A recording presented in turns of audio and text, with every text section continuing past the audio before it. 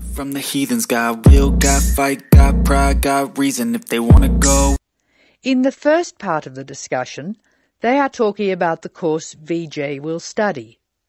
First, you have some time to look at questions 1 to 7.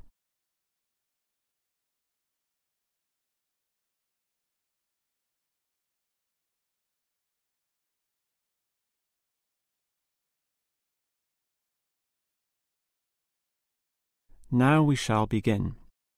You should answer the questions as you listen, because you will not hear the recording a second time. Now listen carefully and answer questions 1 to 7. Hello. May I help you? Hello. Is this the right place for me to register to study foreign languages? Yes, it is. May I have your name, please? Vijay. My family name is Paresh. Vijay Paresh. Okay. Do you have a telephone number? Yeah. 909-2467. Thank you. Now, which language would you like to learn? We offer French, Italian, Cantonese, Mandarin, Spanish, Portuguese. I'd like to learn Spanish, please. Okay. Our classes are conducted in lots of different places. We have classrooms in the city and here in this building. What's this building called? This is Building A. I work near here, so it'd be best to study in Building A. What time do you want to come to lessons? They go on for 3 hours and they start at 10 a.m., 4 p.m., and 6 p.m. I wish I could come to the daytime lessons, but I can't. So 6 p.m, please. That's our most popular time, of course. Have you ever studied Spanish before? No, I haven't. We describe our classes by level and number. Your class is called Elementary 1. Okay. When will classes start? Elementary 1 begins, just a minute. It begins on August 10. Great. Now what else do I have to do? Before you hear the rest of the conversation, you have some time to look at questions 8 to 10.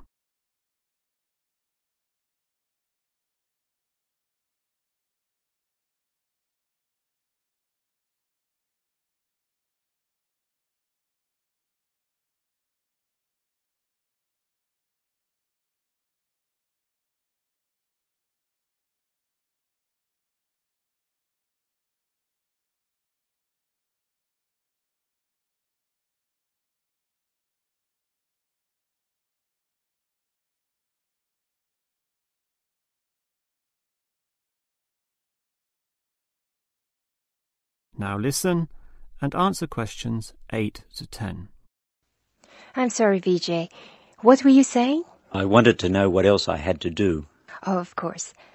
Please go to the building on the other side of Smith Street. I want you to go to the reception area first. It's just inside the door on the left as you enter from Smith Street. Give them this form. Okay. Do I pay my fees there? No, but the fees office is in the same building. Go past the escalators and you'll see a games shop. It's in the corner. The fees office is between the games shop and the toilets. Thanks. Where can I buy books? The bookshop is opposite the lifts. It's right next to the entrance from Robert Street. Your offices are spread out. Not as badly as they used to be. By the way, we offer very competitive overseas travel rates to our students. Oh, I'd like to look into that. Of course. The travel agency is at the Smith Street end of the building, in the corner next to the insurance office. Thank you very much. Bye.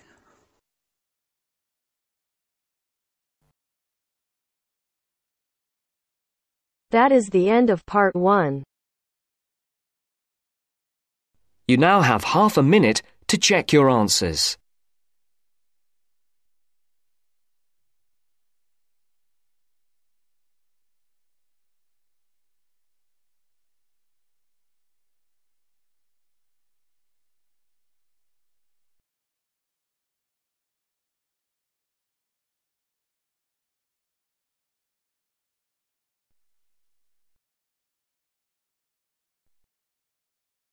Now turns to Part 2. Part 2. You will hear a university administrator telling a group of new students about the central campus buildings and the facilities they provide. First, you have some time to look at questions 11 to 16.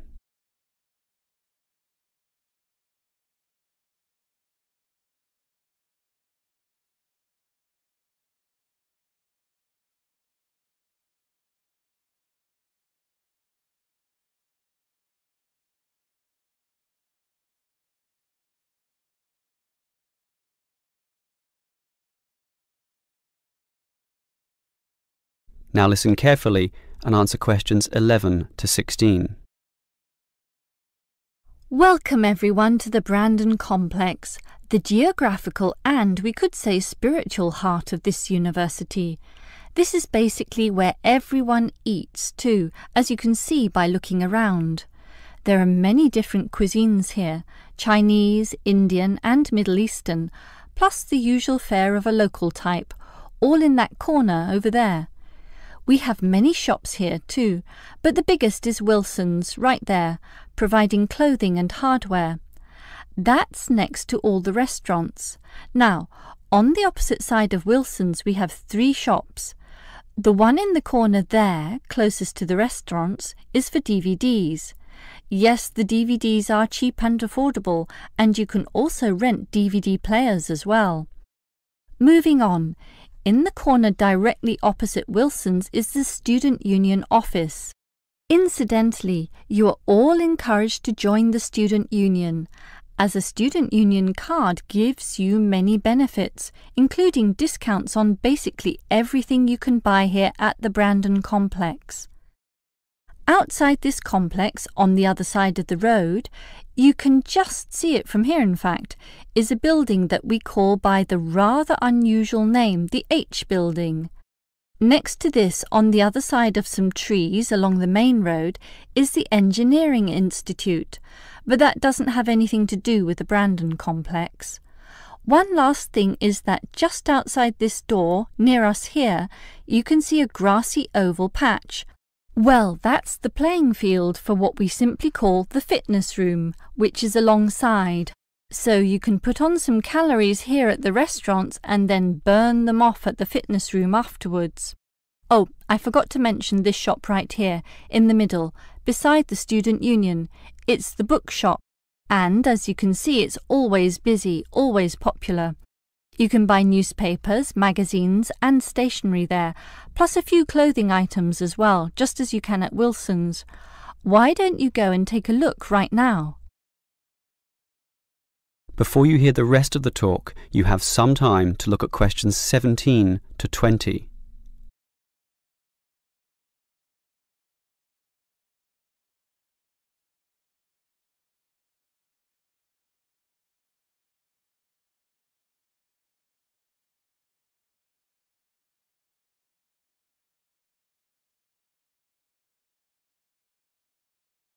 Now listen and answer questions 17 to 20. Now, I'd like to tell you a bit more about one of the buildings here, namely the H Building. Despite its bland name, you might be interested in what goes on there. It is our main recreational centre, with halls, offices and space available for a variety of activities, mostly for those who want to get fit. For example, if you're interested in yoga, you're in luck, since 4 days a week there are free yoga classes. They have several levels, so if you're a beginner, you'd have to start with that. You can check the schedules on the wall there. Yoga used to be at night, but now it's in the mornings, but not on Wednesdays. Along those same lines, there's aerobic dancing in the afternoon. This shares the same room as the badminton games, which are on Mondays, Wednesdays and Fridays.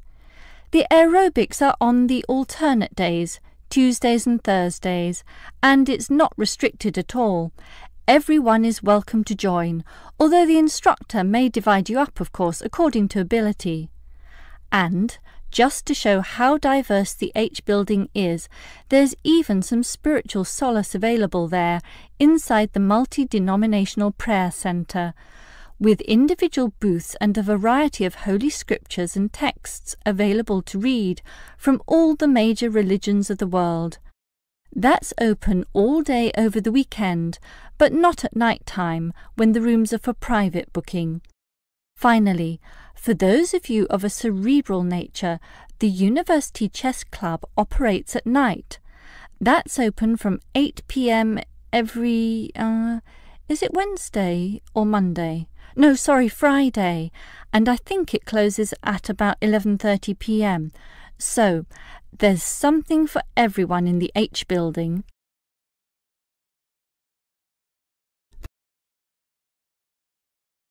That is the end of part 2. You now have half a minute to check your answers.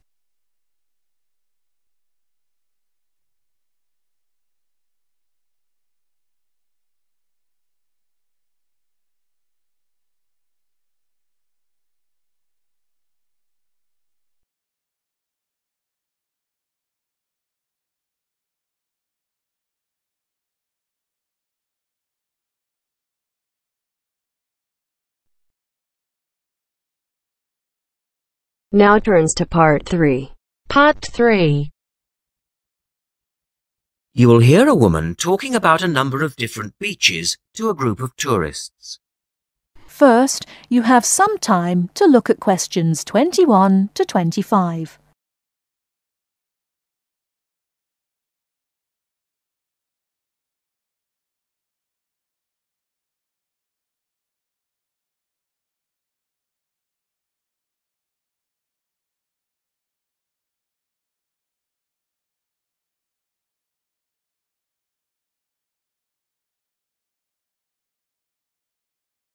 Now listen carefully and answer questions 21 to 25. Right, let's move on to the beaches here, which are absolutely beautiful. You do have over 100 to choose from. They're mostly sandy beaches and they vary from the largest, which is 2.5 kilometres long, to tiny sandy coves. But there are a few that I'd really recommend you to visit. So, looking at this pamphlet, first of all, there's Bandella Beach. This beach is 1 kilometre away from the old fishing village of Bandella, which is a beautiful spot.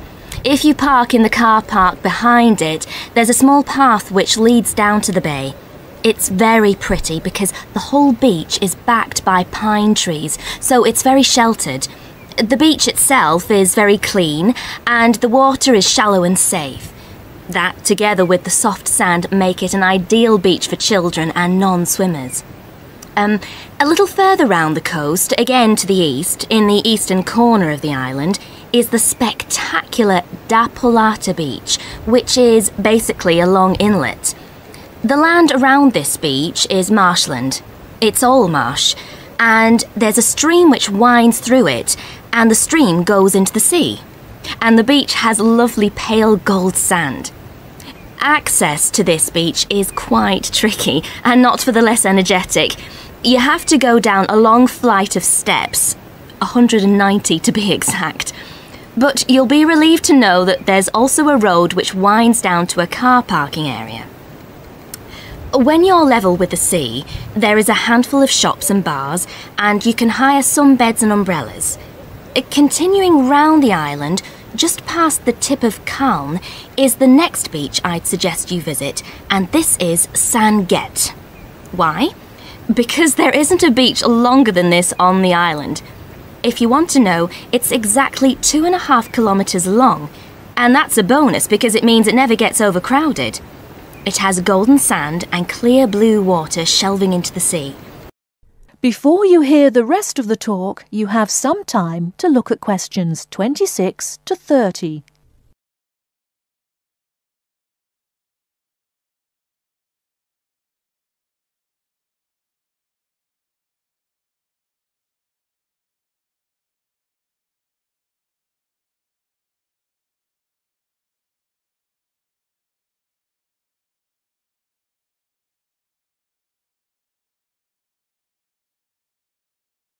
Now listen and answer questions 26 to 30. It has golden sand and clear blue water shelving into the sea.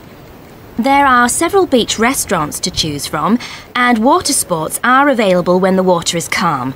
But check first. This beach operates a flag system, as the sea can get rough and you should always swim between the flags. There's a large car park which gives you easy access to the eastern end of the beach, but the western end is much quieter and more wild, as it is harder to reach. Blanaka is another popular beach, just in the northwest corner of the island. It has incredibly white sand and sparkling water. There is ample car parking here and plenty of bars and restaurants. Blanaka has white cliffs all around it, and for those of you who'd like a little more to do than just lazing on the beach, there are caves here which you can explore in the cliffs, and you can also dive into the water from rock platforms along the side of the cove. Well, my final recommendation for today is Disador. Now, this beach isn't quite as easy to get to as the others I've talked about. It's quite a remote little beach, tucked away here next to Blanaka. You can reach Disador by a steep slope which goes over some sandbanks. The beach itself is small and pretty, with reddish-coloured sand and some stony areas on its eastern side. Despite being quite small, the bathing is good, and you can also go fishing here from the rocks at either side. It's a good idea to take some food and drink with you if you decide to go here, as there's only one little bar which isn't always open. So, that should give you plenty of ideas to choose from over the next 2 weeks. And if you have any further questions... That is the end of part 3. You now have half a minute to check your answers.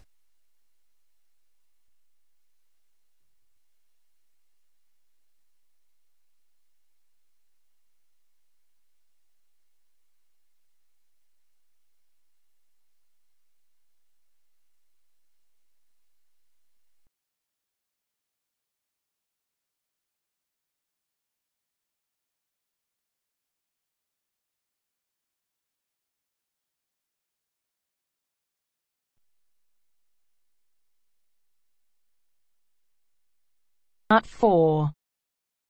You will hear a woman giving a talk at a popular science convention. She is describing research into artificial gills designed to enable humans to breathe underwater. Now you have some time to look at questions 31 to 40.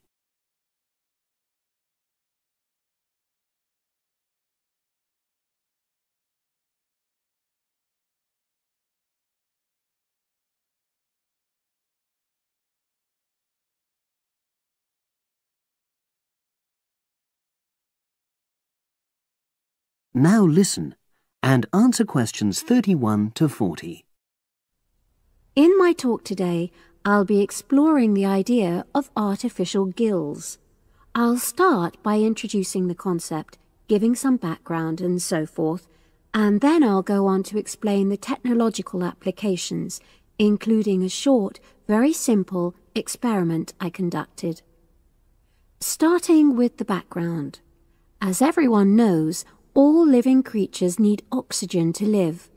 Mammals take in oxygen from the atmosphere by using their lungs, and fishes take oxygen from water by means of their gills, which of course in most fishes are located either side of their head.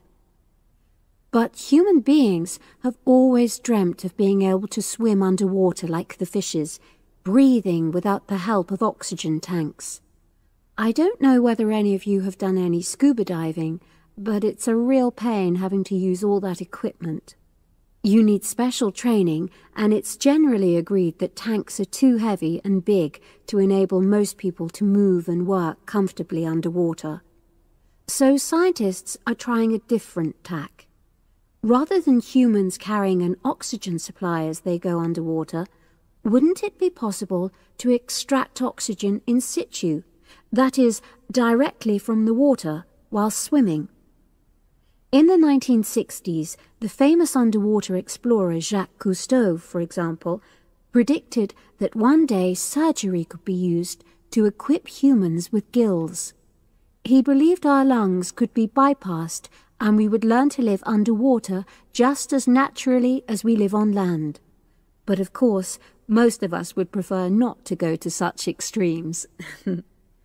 I've been looking at some fairly simple technologies developed to extract oxygen from water, ways to produce a simple, practical artificial gill enabling humans to live and breathe in water without harm. Now, how scientists and inventors went about this was to look at the way different animals handled this. Fairly obviously, they looked at the way fishes breathe, but also how they move down and float up to the surface using inflatable sacs called swim bladders. Scientists also looked at animals without gills, which use bubbles of air underwater, notably beetles. These insects contrive to stay underwater for long periods by breathing from this bubble which they hold under their wing cases.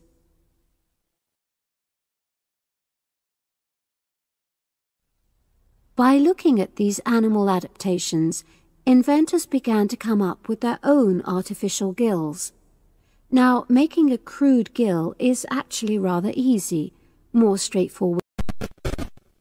You take a watertight box, which is made of a material which is permeable to gas, that is, it allows it to pass through inwards and outwards. You then fill this with air, fix it to the diver's face, and go down underwater. But a crucial factor is that the diver has to keep the water moving so that water high in oxygen is always in contact with the gill, so he can't really stay still. And to maximize this contact, it's necessary for your gill to have a big surface area. Different gill designers have addressed this problem in different ways, but many choose to use a network or lattice arrangement of tiny tubes as part of their artificial gills. Then the diver is able to breathe in and out. Oxygen from the water passes through the outer walls of the gill, and carbon dioxide is expelled. In a nutshell, that's how the artificial gill works. So, having read about these simple gill mechanisms, I decided to create my own. I followed the procedure I've just described, and it worked pretty well when I tried it out in the swimming pool. I lasted underwater for nearly 40 minutes. However, I've read about other people breathing through their gill for several hours. So the basic idea works well, but the real limitation is that these simple gills don't work as the diver descends to any great depth, because the pressure builds and a whole different set of problems are caused by that. Research is being done into how these problems might be overcome, but that's another story, which has to be a subject of another talk. Despite this serious limitation, many people have high hopes for the artificial gill, and they think it might have applications beyond simply enabling an individual to stay underwater for a length of time. For example, the same technology might be used to provide oxygen for submarines, enabling them to stay submerged for months on end without resorting to potentially dangerous technologies such as nuclear power. Another idea is to use oxygen derived from the water as energy for fuel cells. These could power machinery underwater, such as robotic devices. So, in my view, this is an area of technology with great potential.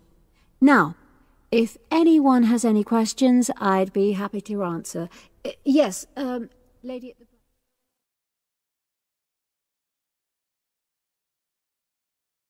That is the end of part 4. You now have half a minute to check your answers.